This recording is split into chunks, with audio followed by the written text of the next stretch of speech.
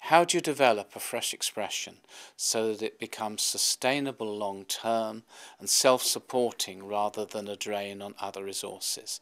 That's a frequently asked question, and it's a really important question because the Fresh Expressions movement has grown very rapidly, and because of that we know far more about starting than we do about sustaining, and we're gathering all the good practice that we can about sustainability.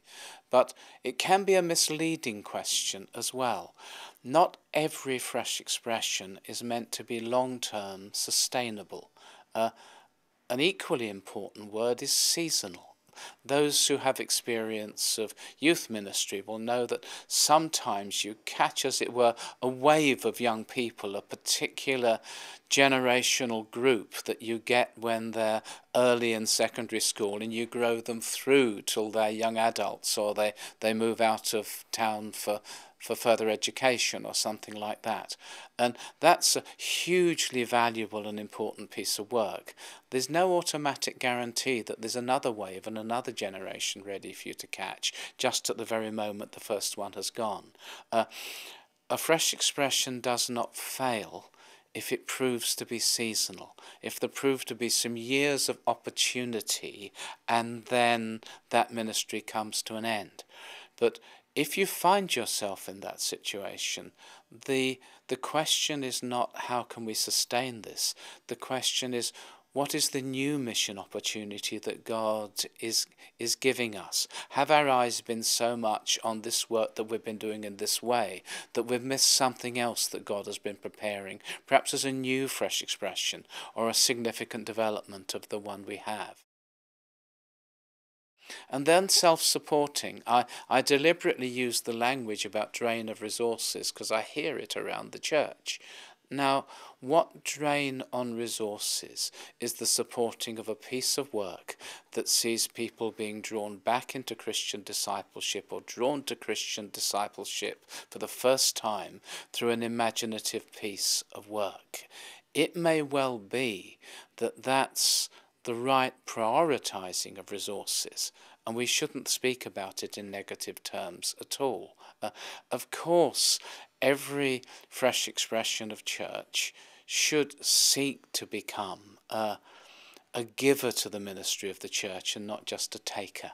And I'll talk about that in just a minute. But in all the other areas of the church's work, we sometimes deliberately support a piece of work that could never be sustainable because it's in a community that's poor, it's in a community that's vulnerable, it's maybe for a church or a group that's gone through some great tragedy or loss and needs support without thought of how they might give for a particular time. And if we're open to doing that in the rest of the church's ministry, then for the right occasions we need to be open to do that for fresh expressions of church as well. To talk a moment about sustainability financially, the first principle is this, that every church that plants a fresh expression should plan and budget for it. You cannot give permission for something new and simply say, and find your own resources, we haven't got any money for it. Well, you can, but you shouldn't. If a church is taking a step of faith to seek the new, then that church, that actual congregation, through its giving and its stewardship, needs to trust God for the resources and not tell the people who are going to go out on a limb to try something new that they have to find the resources themselves as well. I say that particularly because they're usually the sort of people who'll try.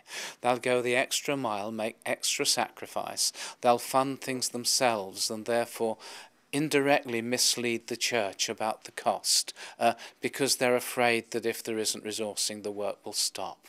But planting churches, and as we talk about the mixed economy these days, every church that even considers the establishing of a fresh expression as a planting church needs to take responsibility before God to budget.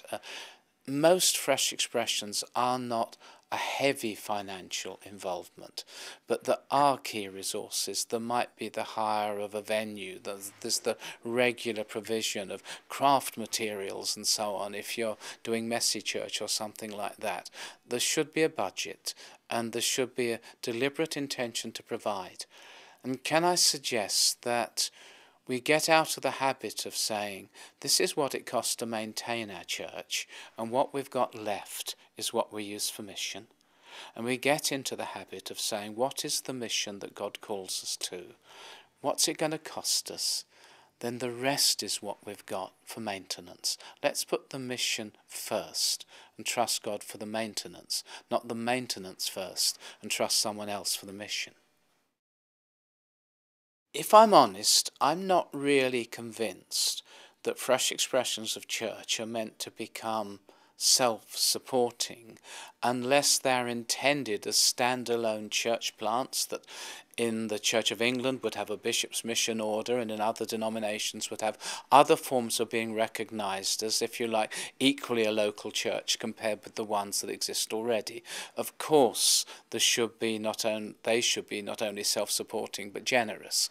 But I think when we talk about self-supporting, we're talking about moving from being dependent in resources and many other things to becoming interdependent. We're talking about moving from being like a dependent child to being a sibling or a peer. So that self-supporting in the limited sense I believe in it may mean the giving of the people who come now sustains the ministry that's exercised. Of course that should happen. Every congregation should be doing that and not looking to God before they look to their own stewardship and what God has already put in their hands. But it may mean that there's a longer-term financial imbalance, but the interdependence means each congregation gives to the work of the whole and to the other what it has to give.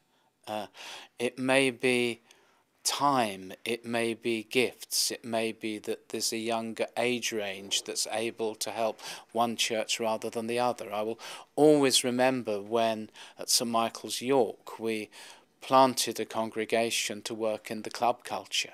And the people who led that became really quite expert in developing electronic dance music and so on. Their willingness to turn out a few hours after they got in from the clubs on a Sunday morning to lead children's songs of a style that very definitely wasn't their first choice, because we, for a short term, didn't have the musicians for our children's ministry for the Sunday morning all-age service. That always strikes me. It's mutually supporting, if you like, rather than self-supporting. It takes money seriously, but each learns to give generously to the other what they have, that both can thrive. I think it's Martin Luther who's meant to have said that there are three conversions: the heart, the mind, and the purse, and that often they happen in that order. The stewardship needs to be introduced to even a fledgling fresh expression of church as a natural part of whole life discipleship. So in talking about what it means to be a follower of Jesus, and often a fresh expression will be gathering people who are exploring whether they really do or do not want to be a follower of Jesus.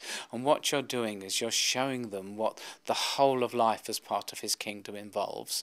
And believe it or not, money is part of the whole of life. So we should sometimes unashamedly talk about money when we're talking about discipleship.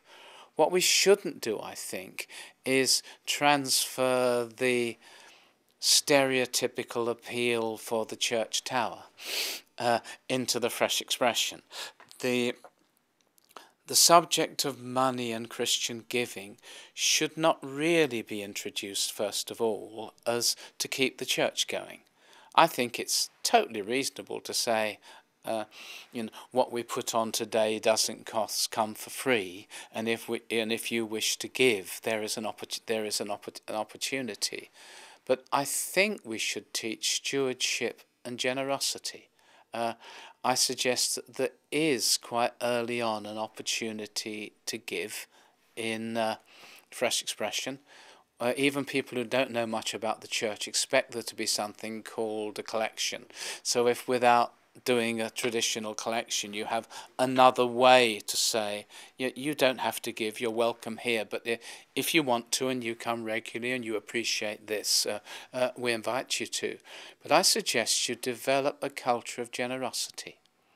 I suggest you might even consider from the very beginning always giving half of what is given in the fresh expression away to something that isn't about either the fresh expression or the parent church. Let new disciples learn to be generous, learn to regard all they have as things given them by God of which they're stewards, and along the way you educate them that running the church costs money as well. Don't be under pressure not to be a drain. Teach people to be whole life generous disciples. Sustainability is also about embedding in the particular culture or group that you're engaging with. If all the time the energy is coming from people who, as it were, have come from outside to help this begin, and it's not beginning to be owned, and people are not beginning to take responsibility of come to it locally or from within the culture you're trying to reach, then something is wrong. I think a pivotal matter of ownership, including, I think, key to financial ownership, is people believing that this is theirs, that they're part of, rather than yours that they come to. Therefore, things we've dealt with in some of the other conversations in this series, like developing Indigenous leadership, are actually part of sustainability. Draw people into responsibility early. Give them a say in shaping it. I was hearing just today of a fresh expression that's been running for about 2 years, that's up to about 70, and some of the leaders are really quite young in faith and have been drawn into the faith very recently, but their leadership potential has been identified and they're already being trusted with a part in shaping what's going on. When people own something, they're going to commit themselves to it, and issues of sustainability will be easier. Another way of saying that is keep the missional edge. All the time be clear that this is a community for others, that even those who come to it to be engaged with the faith are being drawn into a community that cares for people beyond themselves. And if there's one key to developing financial resources, if stewardship is a difficulty, if financially self-sustaining is hard, well, the best way I know is win some new Christians and teach them to be generous disciples.